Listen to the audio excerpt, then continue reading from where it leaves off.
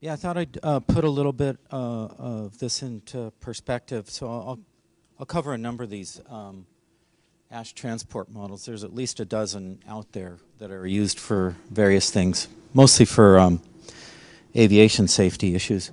Um, so I hope it'll give you a little bit more perspective on those kinds of questions. What I'm going to talk about is outlined here. This is really an outline more than an introduction, but it also goes over what I'm going to talk about. So the first main point is that the early spread of a volcanic cloud is driven by gravity, and part of that is that umbrella cloud spreading that we've talked about. There's also other spreading that goes on that's gravity driven, and I'll talk a little bit about that. While the cloud is spreading by gravity and then ultimately by atmospheric motions, there's settling that's going on of the particles. And that's, of course, a process that's always controlled by gravity, although it actually goes on in a way that you don't necessarily expect at first. Once the volcanic plume's been in the atmosphere for a while, it's completely subject to the atmospheric circulation, as Alexa just mentioned. And the relationship of the volcanic cloud in size to the eddies and the other structures that make up the atmosphere is really important to how a volcanic cloud gets dispersed in the atmosphere.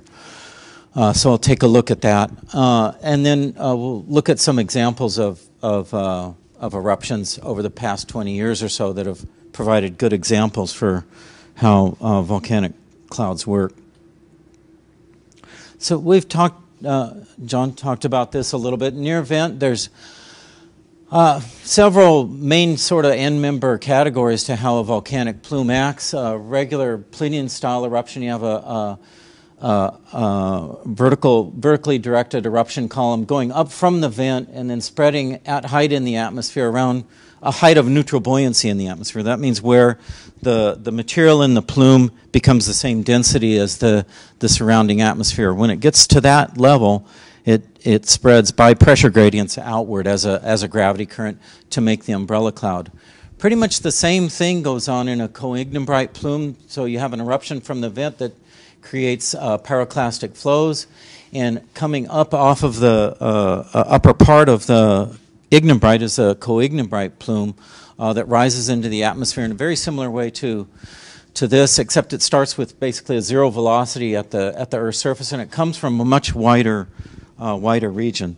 But those plumes can actually dominate the eruption, and it'll spread at height in the atmosphere in the same way that a plume from the vent spreads. If a plume is weak, which means the velocities in the plume are low relative to ambient wind speeds, the plume can't really form the umbrella cloud in the atmosphere. It gets diluted too fast in the wind field, and it becomes what we often term a bent-over plume and gets drafted downwind. It turns out that for quite a while it actually does spread as a gravity current. Once it reaches this height in the atmosphere, it actually does slump and spread laterally, but then it's ultimately and quickly subject to, or more quickly subject to, atmospheric motions. Notice that the velocities that you can get in these really strong eruptions, even in a coignimbrite plume at height in the plume, they can be up to several hundred meters per second. So pretty good speeds. I'm not going to talk a lot about the vertically directed part or the subvertically directed part of the eruption column because that's of the plume, because that's actually relatively little material can fall out of that. It has such strong inflow speeds that particles find it pretty difficult to escape from the plume in that regime.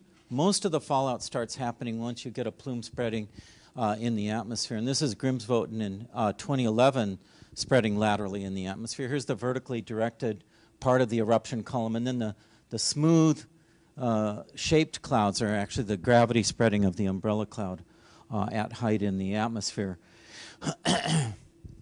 That gravity spreading can persist for over 1,000 kilometers and more than one day, even in pretty small eruptions. So this is a pretty persistent phenomenon. For pretty big eruptions, you get this umbrella cloud shape, and then for the smaller ones, you would get an elongate shape, and we'll take a look at that in a minute. But in both cases, they can keep spreading for quite a ways.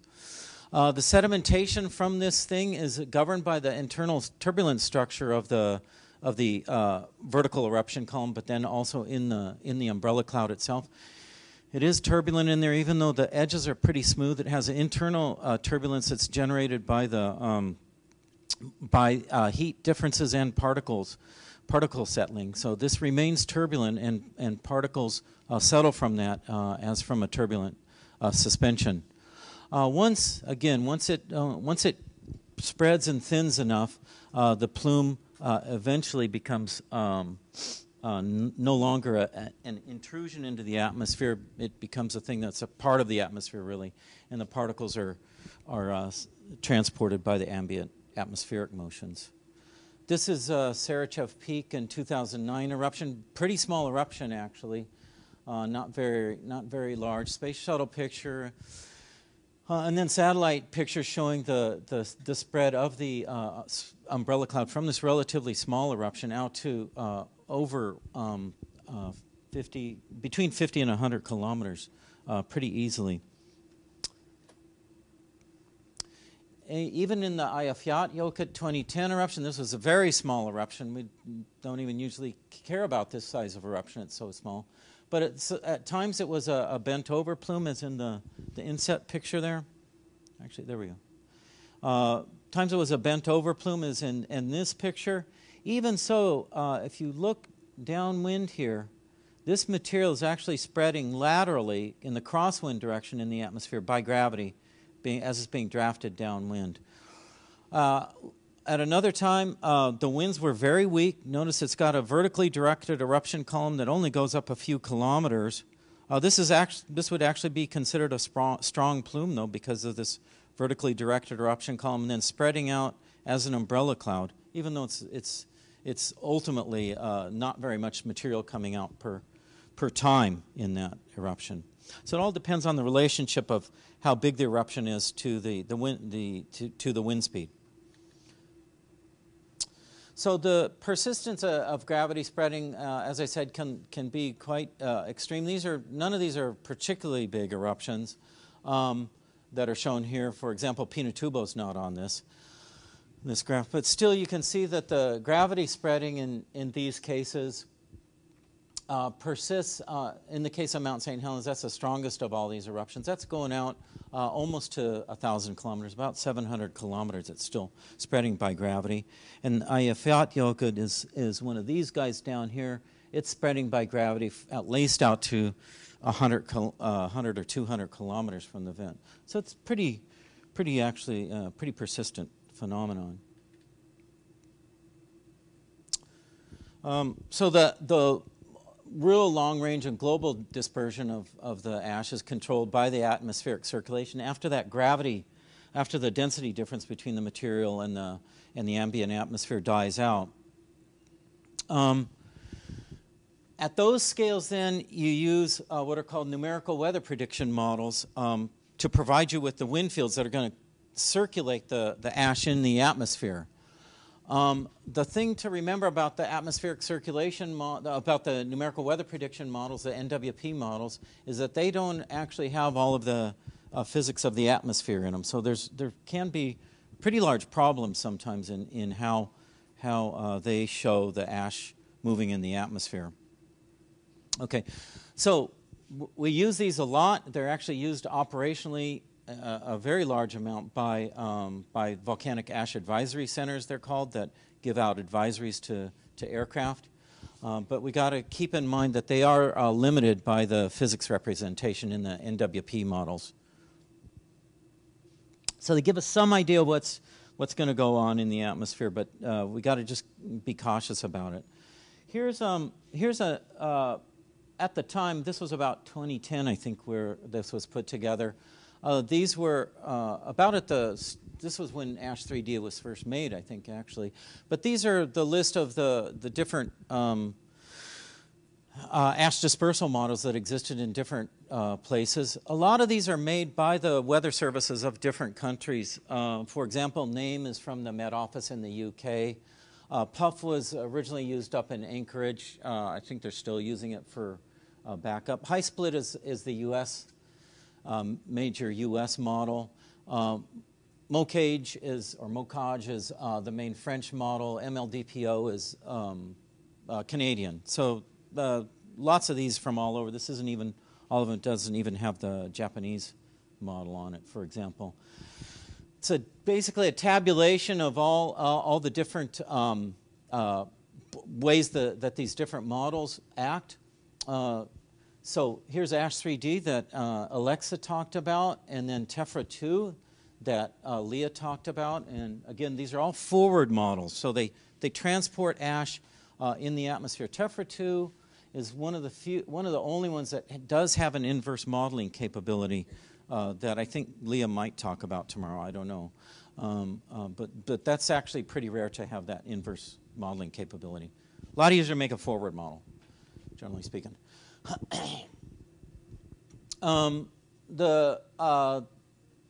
The approach there, if you can see that, can you guys see that in the back at all? Okay. There's a line called approach, and it has L's and E's in it mostly. That's for the one thing that Alexa talked about. They're called Lagrangian or Eulerian. Lagrangian means that you follow particles as they're sort of moving in the atmosphere. Eulerian means that you take a control volume and you just see what's going on inside of that control volume. Those are the two main ways that you can set up the numerics of the model. I think the other main thing to look at, it does show whether they have deposition and all that kind of thing. All the models pretty much have dry deposition, what's called just particles falling out by their own weight without aggregating and without being flushed out by atmosphere, by meteorology. I think the coverage is perhaps an important line, though. That's that one right there. This line right here.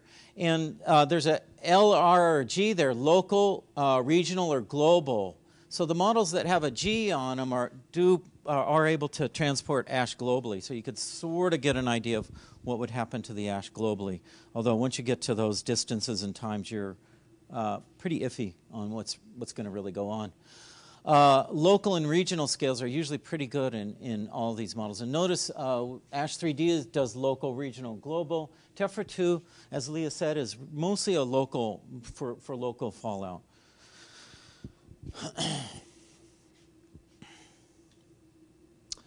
So we did a benchmark of these a few years back, and this is some of the output.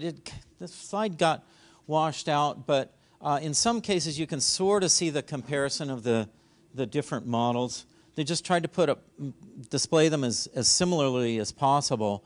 So for example, on this line right here, you can see a blob of ash right here, this yellow blob.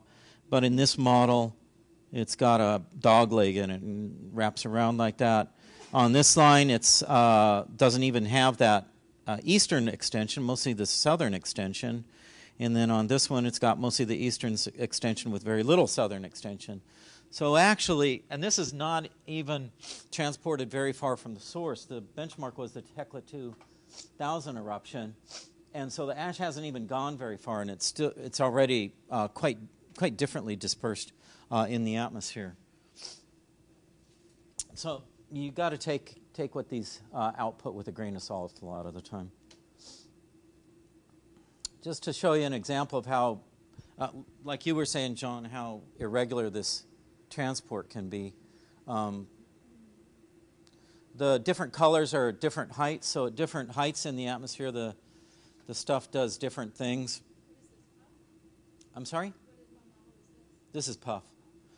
Yeah. All the other ones would do the same thing, basically. Same type of thing, I should say. Not the same thing exactly. But wind shear causes the different colors to get spread out. And then as you can see, the wind pattern can be sufficiently complicated that the ash is... if you're standing here in Finland and there's an ash cloud heading straight towards you from Iceland, it's really not clear whether ash is going to fall on your head at any time in the future. So it is extremely iffy and spotty what's going to happen at distance from the vent. If you're close to the vent, within 100, 150, 200 kilometers from the vent, yeah, it's pretty nicely predictable. But once you get out here, no. So a few years ago, I wanted to sort of get an idea of what the relationship was between how those weird shapes in the ash plume compared to worked compared to how big the eruption was. So if it was a big eruption, what would happen?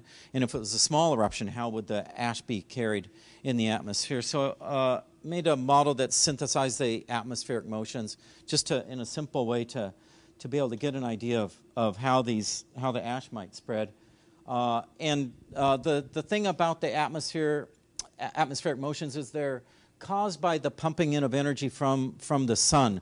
So there's different amounts of energy in the atmosphere in different scales of motion. So these are different scales of motion on the x-axis here, different amounts of energy on the y-axis, just showing where most of the energy is pumped in at the global scale or at global-like scales, and that induces a huge amount of energy in the large amount of flow around the global scale or zonal scale flow around the Earth. There's also energy pumped in at lower length scales. That's why there's this crook in the graph here. These are induced by the Earth's heating, so these are more induced by sort of lifting type things, and so that causes this crook in the energy spectrum there. So when you do this, the upper panel is for a relatively small eruption, starting in the blue here on both ends, and then the different colors are just different times.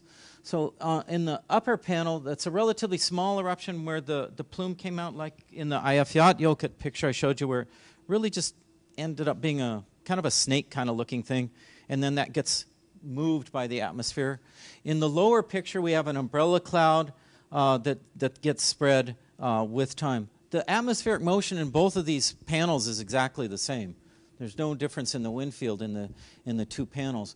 But for the small eruption, the result of the motions is that you just keep stretching and bending this noodle as it goes away from the vent, and you just keep wrapping it around and all kinds of neat things. It makes beautiful shapes and everything.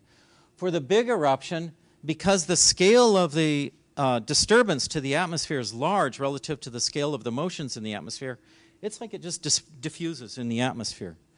So the really big eruption clouds, like Pinatubo and things like that, really just show a lot of relative diffusion type behavior like this. Small eruptions like Eyjafjallajökull, or most eruptions that happen at any one time, show this bending noodle type behavior. It's very easy to spread a very large eruption material from a very large eruption zonally in the Earth. Difficult to do that with material from a small eruption. All right, so that's the general picture to how eruption clouds act relative to the atmospheric circulation. The atmospheric circulation isn't simple, though, and we all know that it has jet streams. And the jets act a lot of the time as boundaries to transport between different latitudinal bands within the Earth. So, for example, when this polar jet is strong here, that actually acts as a mixing barrier between low latitude regions, low and mid latitude regions. Where is this?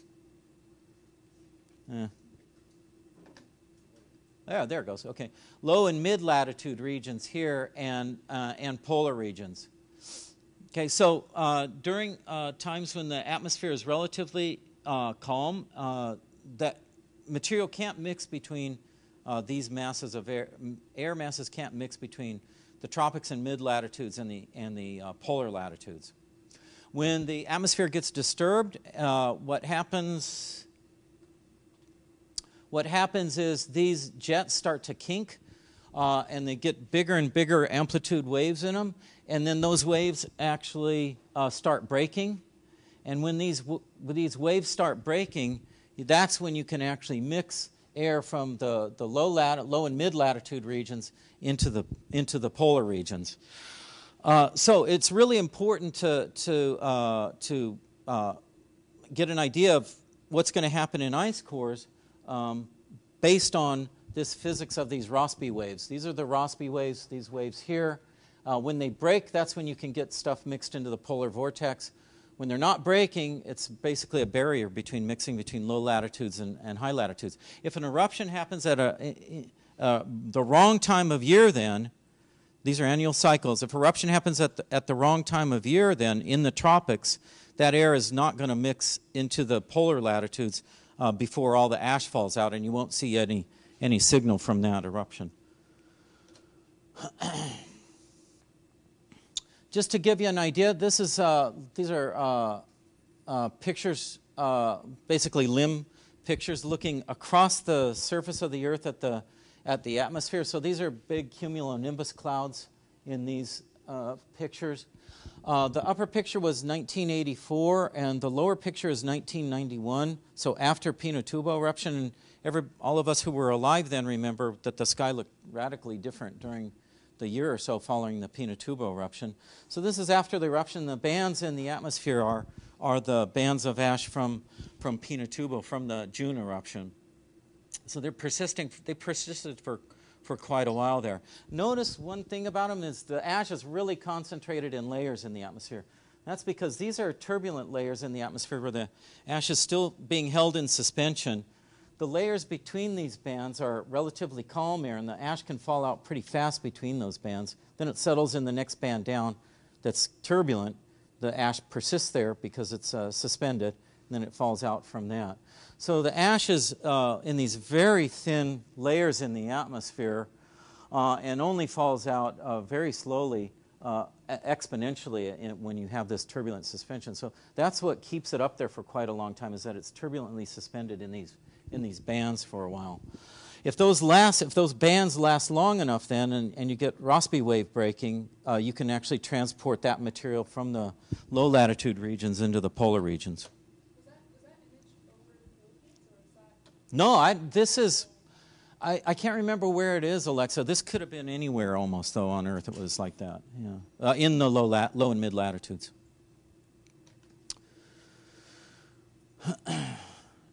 Okay, so that's one thing. That kind of stuff is not taken into account pretty much at all in any of these NWP models or ash transport models. They don't quite have that kind of physics in them.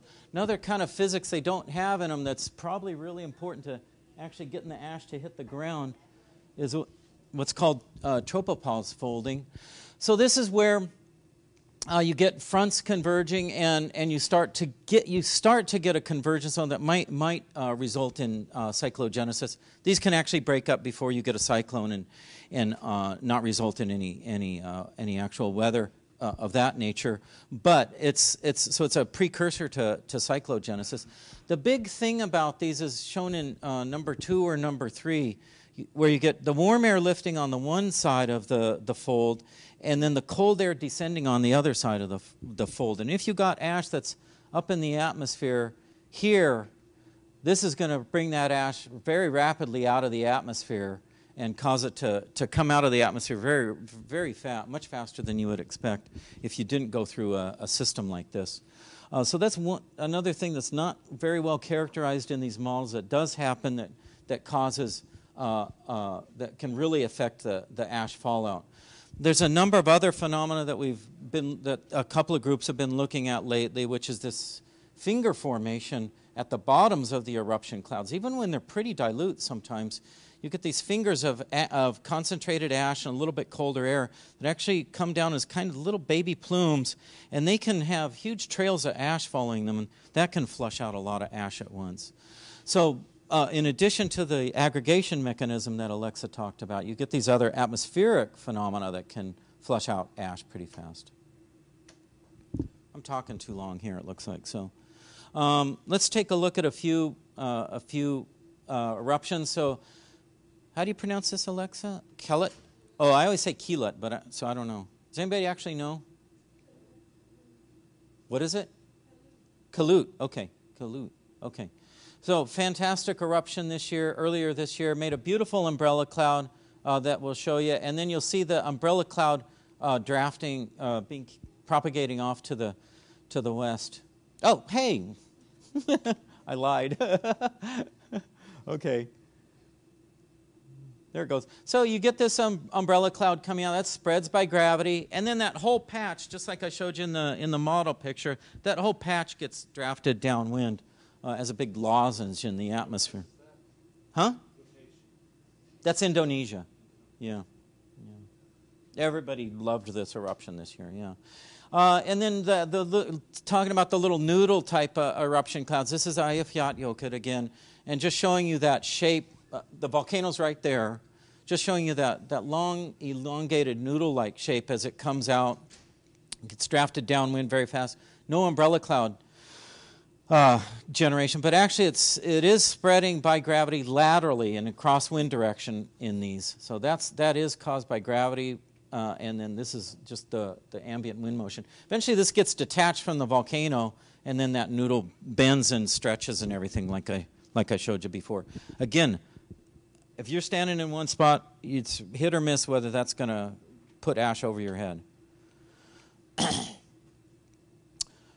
Kind of an intermediate case was Hudson from 1991. It produced a pretty big eruption cloud that did produce, basically a subequant ash cloud in the atmosphere. That's this thing on different days. So each one of these patches is the ash cloud on different days. This illustrates not only that slight change and slight actually bending and stretching of the Hudson ash cloud. It's stretched out a whole bunch here. It's actually compressed here, stretches, breaks up here. They do all kinds of funny things in there. This is actually trapped in the polar vortex region, and it took about 11 days for it to go around the Earth, but it wasn't immediately able to put any ash into the polar vortex. Pinatubo, going back to that one, big eruption. Ultimately, as I said before, because it was a big eruption, the scale of the eruption was big relative to the atmosphere.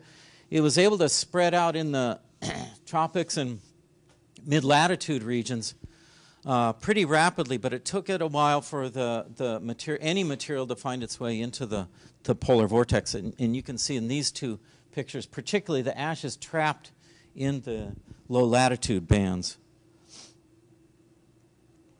Okay, so initially plume spread is gravity currents.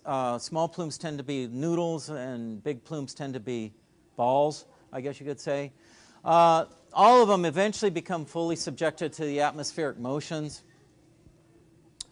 The atmospheric motions that control cloud motion fall into a number of characteristic length scales, and that controls how any particular ash cloud gets dispersed in the atmosphere. The horizontal dispersion, the horizontal spread, is controlled by nearly two-dimensional motions, whereas the ash settling is controlled really by the vertical settling of the ash particles. The vertical motions in the atmosphere are very weak. The biggest scale motions, these synoptic scale and almost global scale motions, basically just carry the ash along. It's the smaller scale motions that cause the noodles to wrap around and the ash in the case of a small eruption, or the ash to spread in the case of a large eruption. Yeah, and I think that's it. Those are the main points here. Okay, thank you.